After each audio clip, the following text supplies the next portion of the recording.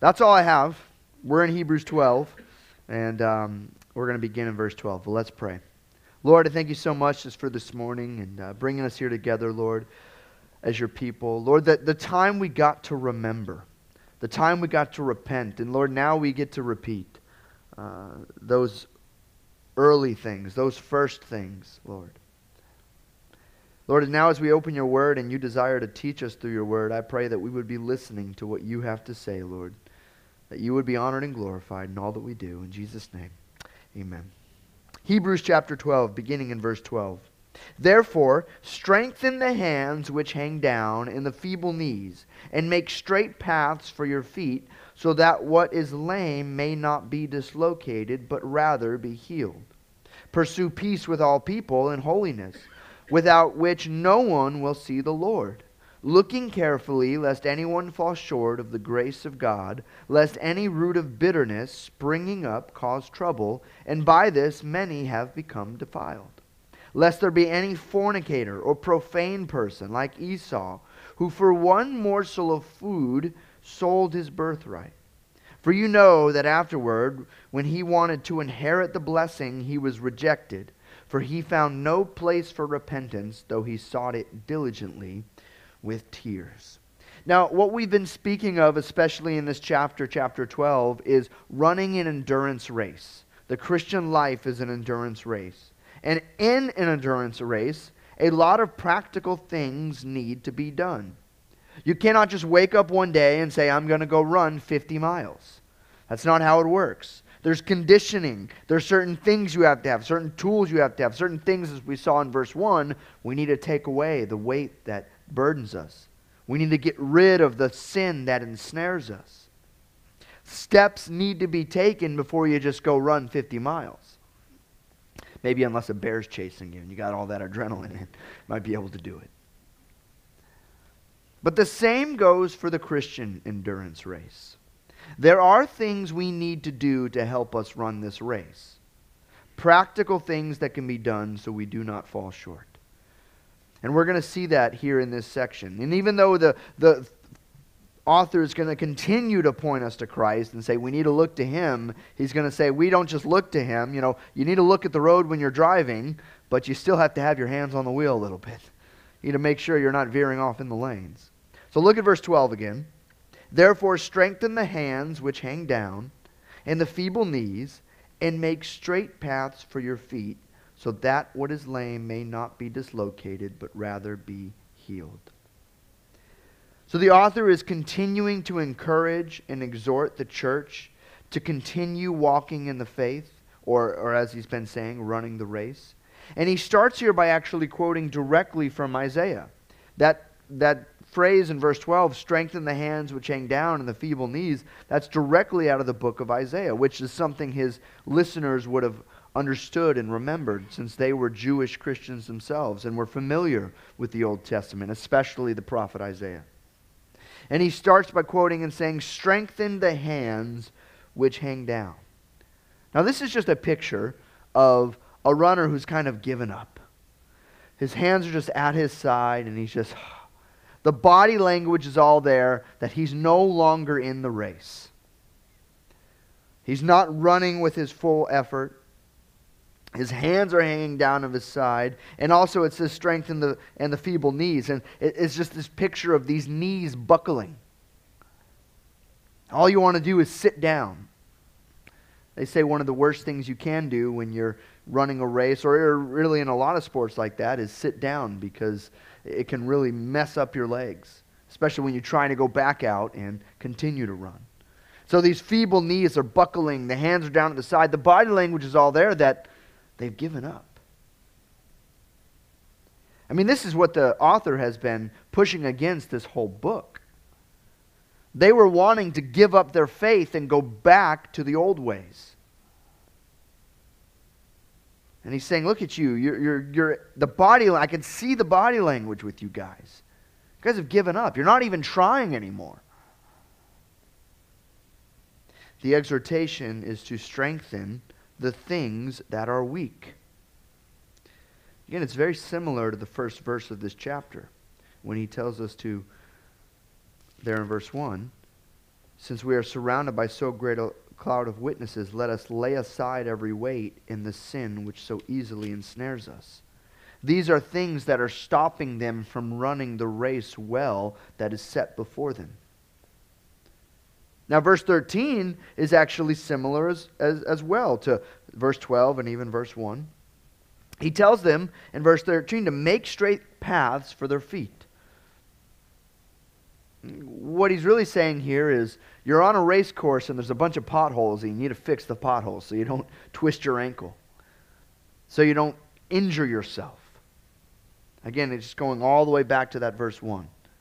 The snares, the weight.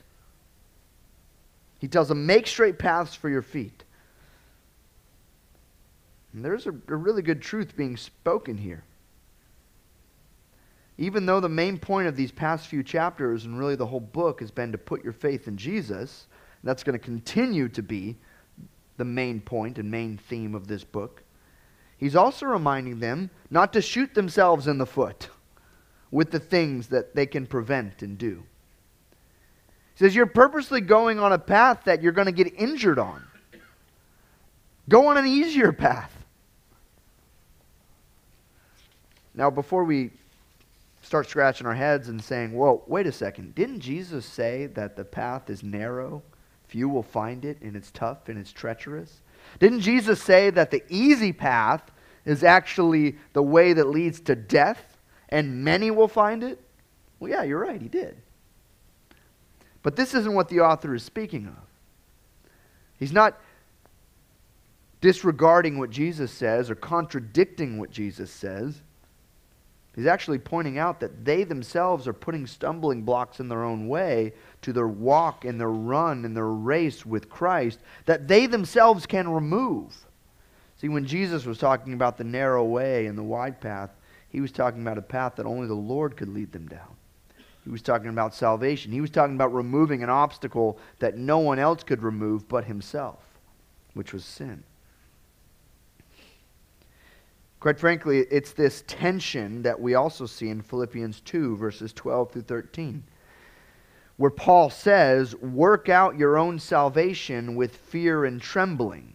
And that's verse 12, and you stop at verse 12, well, there's the burden. You need to work out your own salvation. So, good luck the rest of this week. Figure it out. But if you read verse 13, right after that it says, for it is God who works in you both to will and to do for his good pleasure. So yeah, you could say, be burdened by doing your own salvation and figuring it out yourself. But Paul is really quick to say it's actually God who does the work. However, there are things in our life that we sometimes put as obstacles in front of ourselves that injure ourselves. Very many times. And that's what the author is speaking against here in Hebrews 12. He's telling them to strengthen the hands which hang down, the feeble knees, make straight paths so that what is lame may not be dislocated, but rather be healed.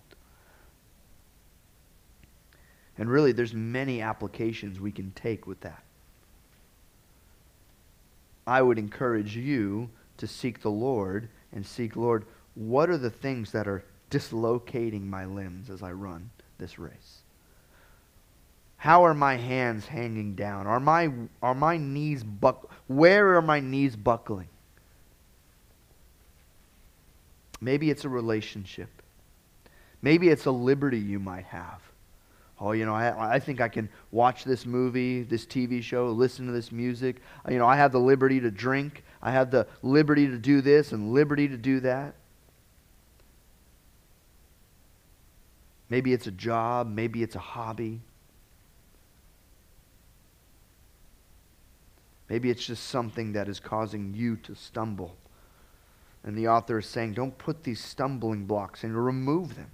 You need to remove them. You keep putting them there. God wants to remove them, but you keep putting them back. So make straight paths for your feet. Make it as easy as you can to walk with the Lord. And then in verse 14, he gives us some really practical ways we can do that. Pursue peace with all people and holiness, without which no one will see the Lord. with the practical stuff on how we can remove this stuff, strengthen our hands, strengthen our feeble knees. He says, pursue peace with all. Now, this is a quote from Psalm 34:14, where the psalmist says, depart from evil and do good, seek peace and pursue it. It's also very similar to what Paul says in Romans 12:18, where he says, if it is possible, as much as depends on you, live peaceably with all men. Now, I want to look at what Paul says in Romans and what the author here says in Hebrews. First thing, what's that first word in verse 14?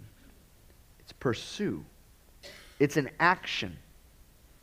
He doesn't say, hope you have peace with all people. Pray that you have peace with all people. He says, pursue peace with all. That's an action. That's something we have to do. We can't just wake up in the morning. You know, if you're married, you understand this concept a lot, probably. Better than most. If you and your wife get in a fight, you can't just sleep on it. It never gets better if by sleeping on it. What do you have to do? You have to pursue that peace in your house. You have to say, honey, I was wrong. I shouldn't have done that. I shouldn't have said that. You need to fix what was broken. It's something you actually have to go and do. It's not just you're not just going to both wake up and forgive each other out of nowhere. It is something we have to do. Now, what I love, see, you can read that and be burdened and be like, well, now everyone has to be your best friend, right? Everyone has to like you. Well, I love what Paul says again in Romans 12:18. If it is possible, as much depends on you, live peaceably with all men. See, Paul understood what it was like to have enemies. But Paul could say, they're not enemies because of anything I did to them. They're enemies because of who I represent. As much as depends on you, if it is possible, live peaceably with all men.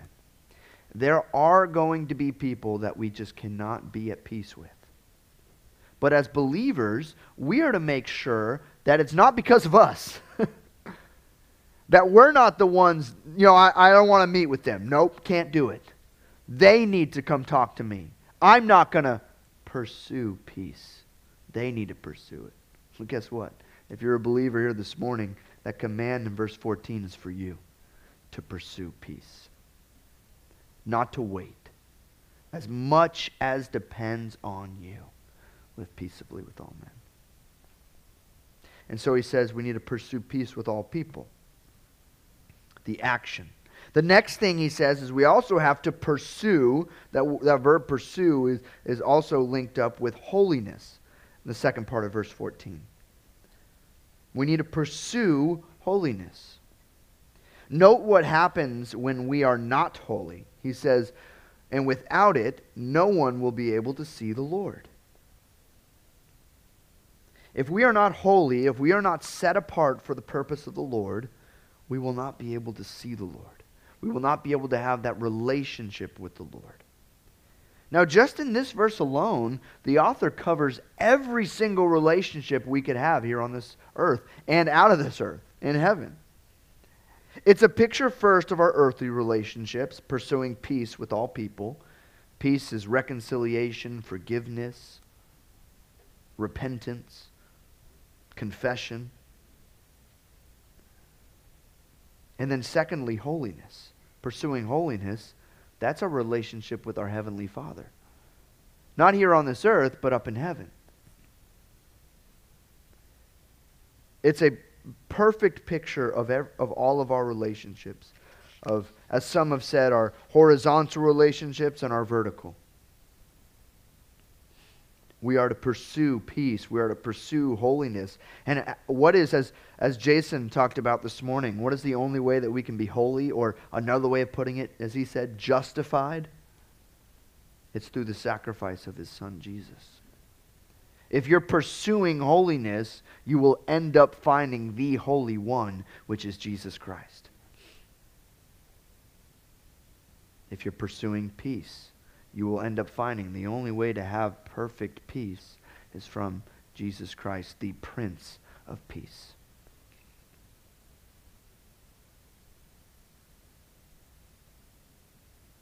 We are to pursue holiness. We are to pursue peace.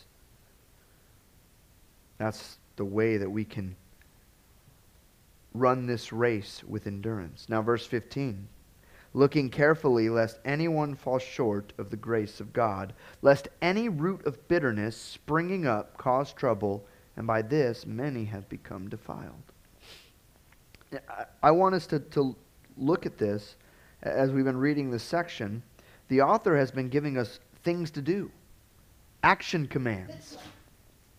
And again, note the language there. We are to look carefully. We are to carefully examine. We aren't just to be like, oh yeah, I think I've got it down pat. I think I'm doing a pretty good job pursuing peace. I think I'm doing an all right job pursuing holiness. I'm better than this guy over here. I know that. But no, the author wants us to examine ourselves. You know, I love what Paul says about the Bible. One of my favorite pictures of what the Bible is. He says the Bible is a mirror. And what is the purpose of a mirror? It shows us our flaws. And for some of you, you're like, no, it shows me how good I look. Well, you only look that good because you looked in a mirror and you saw where your flaws were and you fixed them. That's the purpose of a mirror. It's to show us what our flaws are so we can fix them. And Paul says there are those who look at the Bible as they're looking in the mirror and they see how ugly they are and they just walk away and don't do anything about it. The best way that we can examine ourselves, I think, is reading the Word of God. And the Spirit will convict us like a mirror, man looking in the mirror and seeing his own reflection and saying, oh, there's some issues there. The Holy Spirit will do the same thing. Or I love what David says in his psalm where he says, Lord, examine my heart. Or as the Lord says when he speaks to Jeremiah, the heart is deceitfully wicked above all else. Who can know it? And then he says, the Lord can. Ask the Lord, Lord, show me in my life where my hands are by my side, where my knees are weak. So he says, look carefully. Do these things carefully, lest anyone fall short of the grace of God. This phrase, fall short of the grace of God, sounds very concerning, and it should be to anyone who hears it. Again, it's another picture of a runner who runs but does not finish. They've fallen short of the finish line. You know, typically when you run these marathons that they do, you only get a medal. You only get a participation trophy for most if you complete it. If you don't complete it, you don't get to be a part of it. I know some of you have been part of, if you've served in the military, you've been part of different groups and gone through different classes. And when you get through one of these classes, you get maybe a patch or a medal or something. And how do you get that? Well, you have to complete it, right? The guys that only make it 2 weeks, they don't get to wear those things on those patches. And if they were to try, you guys would have a field day with them, calling them out and stuff probably. Only those who have completed, did not fall short. It reminds me of a story in Acts chapter 26 where Paul is preaching the gospel to King Agrippa at the time. And King Agrippa was very well versed in the Bible. He knew the Bible. He studied the Bible. However, as Paul is pouring out his heart and sharing the gospel with him, King Agrippa says something that is really so heartbreaking to hear, and many have said it as well. He goes, Paul, you have almost persuaded me to become a Christian. You have almost persuaded me. He admitted, I'm fallen short of the grace of God. Falling short of the grace of God is simple. It's not receiving His grace. And how do we receive His grace? Well, it's not through works. As Paul says in Ephesians 2, it's by grace through faith. All right, that's what this whole chapter before has been about. In our chapter now, it's been about faith. How do we make sure we don't fall short of the grace of God? Well, it's through faith. Not of works, lest anyone will boast. Many people will be face to face with the Lord and expect to receive that grace because of their own works. But the Lord will say, "Depart from me, I never knew you." And it'll be because they never put their faith in Him and His work.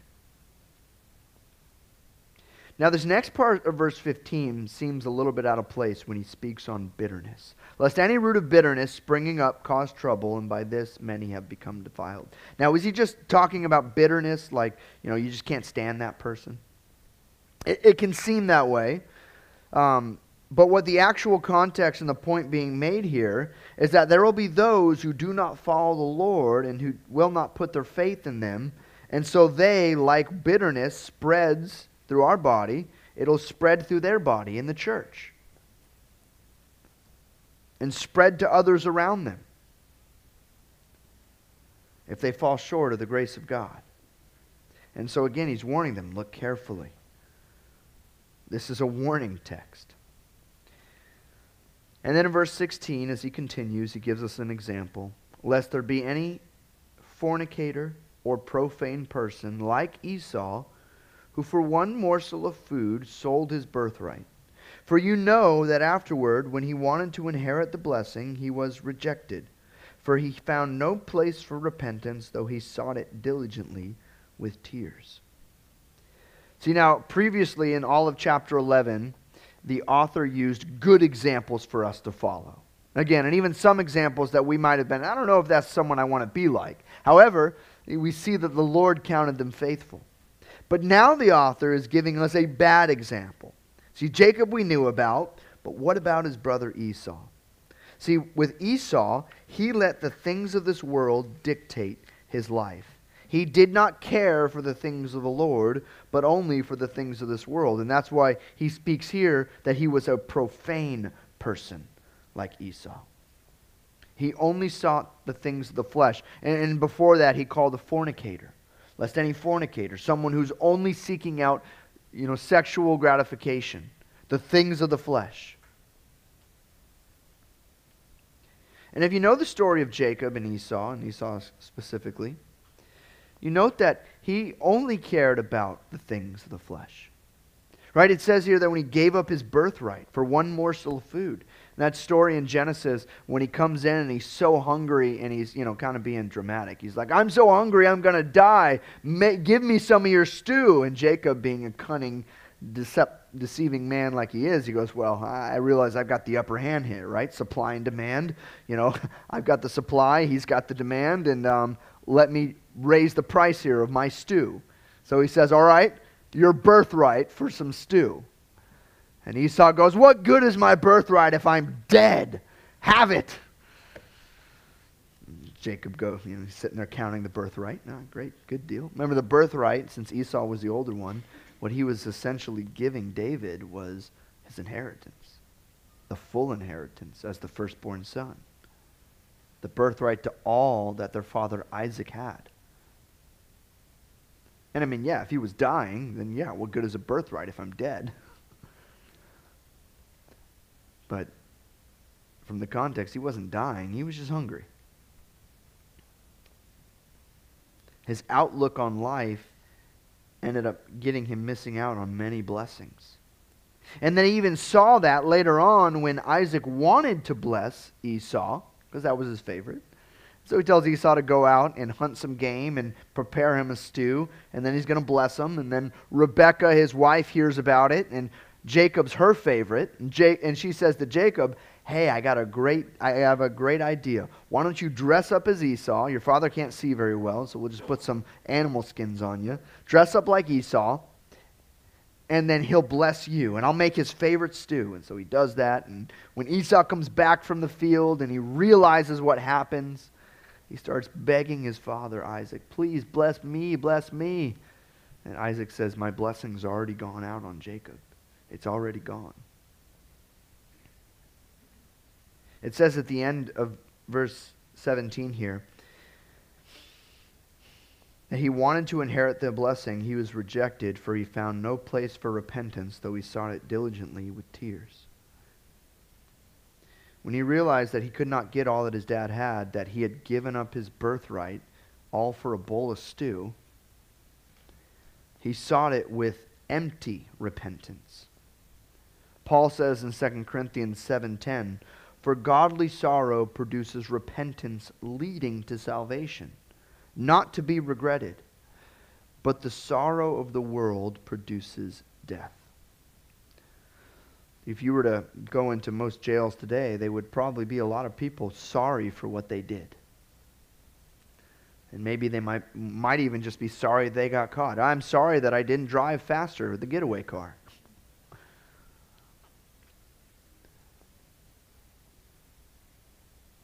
But what the author's pointing out here is tears do not equal repentance.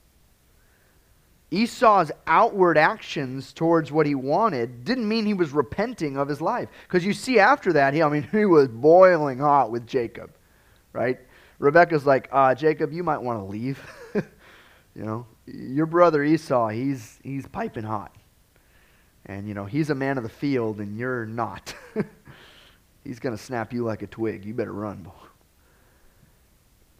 And we see that after that, Esau goes and he takes wives from the Canaanite women just to get back at his parents and become a nuisance. And he was sad he didn't get the blessing, but he wasn't willing to repent.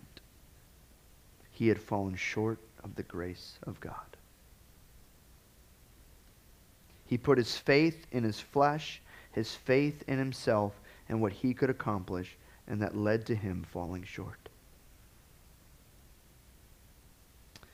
And again, as we've been talking about, this Christian life is an endurance race. And if it's left up to you, you are going to be feeble-kneed, hands on the side, falling short every single time.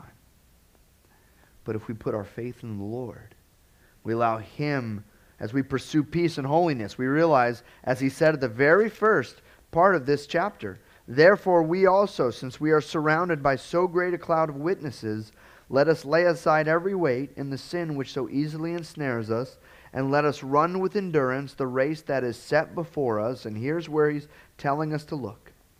Looking unto Jesus, the author and finisher of our faith. He starts it, He completes it. We are to look to Him. The Christian life is a race that we have to endure, but there are still weak spots that we have that will injure us.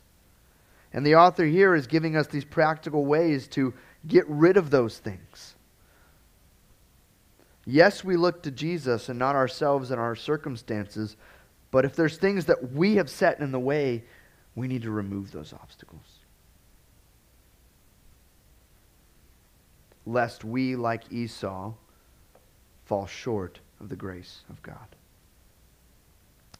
Let's pray. Lord, we thank You so much that first, Lord, You have saved us. You have made a way to make us holy, to give us peace. Lord, and I pray right now for anyone that doesn't know You. They've been running this race by themselves, and it's weighing them down. It's tripping them up. They're bruised. They're broken. They're injured, Lord. And You desire to heal them and heal them completely. And so, Lord, I just pray right now that by Your Holy Spirit, they would turn to You and not repent with tears, but repent with a heart that looks to You. They would receive that grace that they could never earn. And Lord, I pray for all of us as believers, Lord. As we continue to run this race, Lord, strengthen those places in our lives that are weak. Search us, know us. Show if there's any wicked way in us, Lord. And if there is, I pray we would also repent, not with tears, but with a contrite heart and a humble spirit. Lord, fill us with Your Spirit. Strengthen us as we continue running with You this week. It's in Jesus' name we pray.